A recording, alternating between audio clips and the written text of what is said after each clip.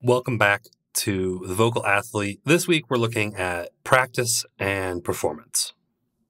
Practice, practice, practice. One of the most important things a vocal athlete does is practice. Consistent, focused, and planned practice. This is one of the areas where the correlation between athlete and singer makes the most sense. Elite athletes are always training through strength and cardio training as well as mental training. This is all without the time spent practicing their specific sport. There are no parts of this that singers do not engage in some way. Let's look at each part a little closer to see how it's the same or different. Strength training. There are dozens of muscles directly or indirectly involved in singing. While it is possible to do strength training to build up many of the supporting muscles, your thyroarytenoid muscles are likely as bulky as they need to be. Instead, let's think more about strength training as endurance training. Runners increase their muscular endurance by slowly increasing the distance, duration, or speed of their runs. Singers build their endurance in much the same way, singing louder, longer, or higher. Let me recommend going for longer or higher, as singing louder can increase some risk. How much endurance you need, though, is likely going to depend on what your goals are. A few songs during karaoke will require less than being a professional on Broadway singing 8 shows a week.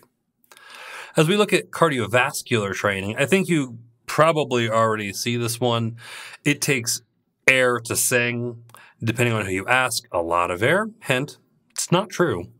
And if you are singing musical theater or other contemporary commercial styles, there's a good chance you are running and dancing while you are singing, which will require more oxygen and will raise your heart rate.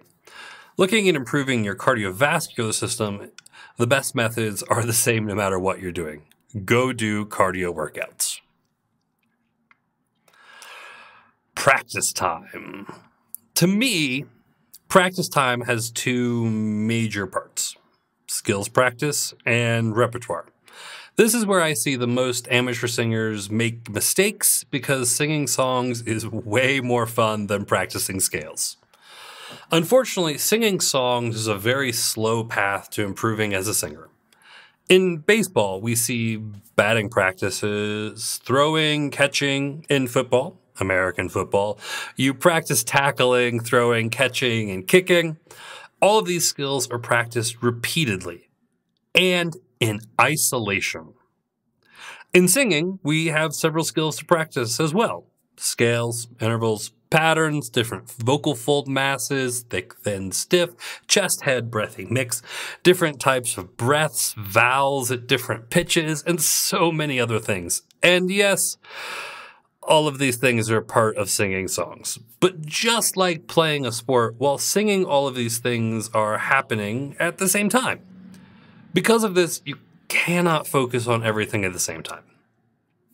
Repertoire practice is the fun part, playing the game, if you will.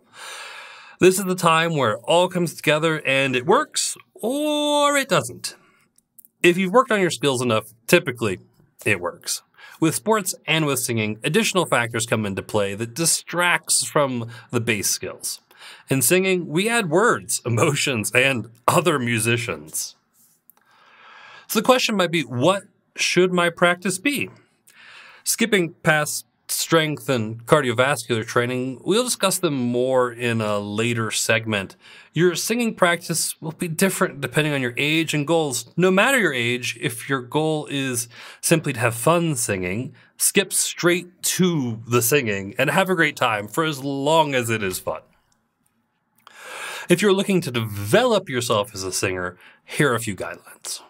Make a plan and stick to it. Decide what your goal is for each practice session before starting. Be specific with your goal.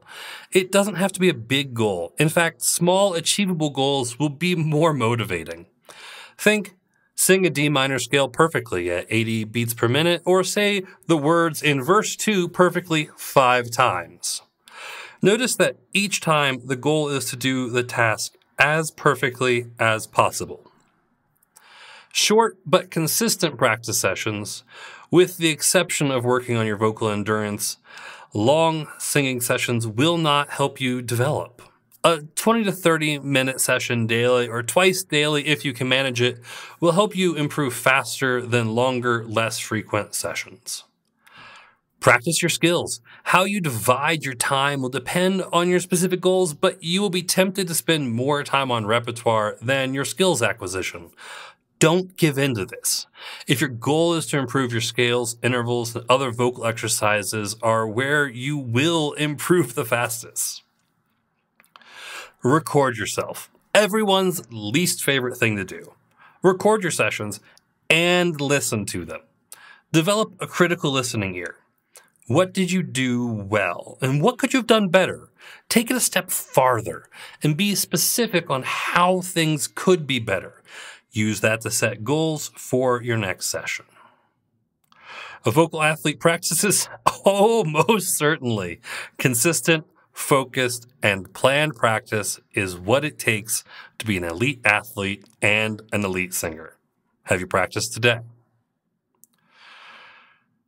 The big game, also known as performances. At the end of the day, this one is pretty simple. Singing is a performance art.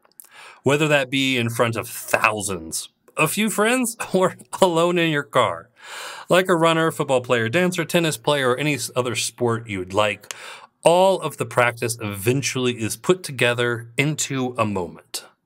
It can be easy to let that moment take a hold and just go with the flow. It'll happen sometimes, and that can be magical. But the goal is to remain focused and in control.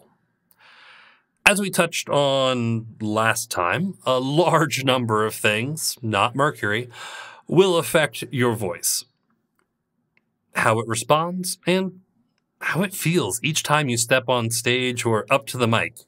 What you will need is your wits and to follow the plans you made during your practice to be successful every time.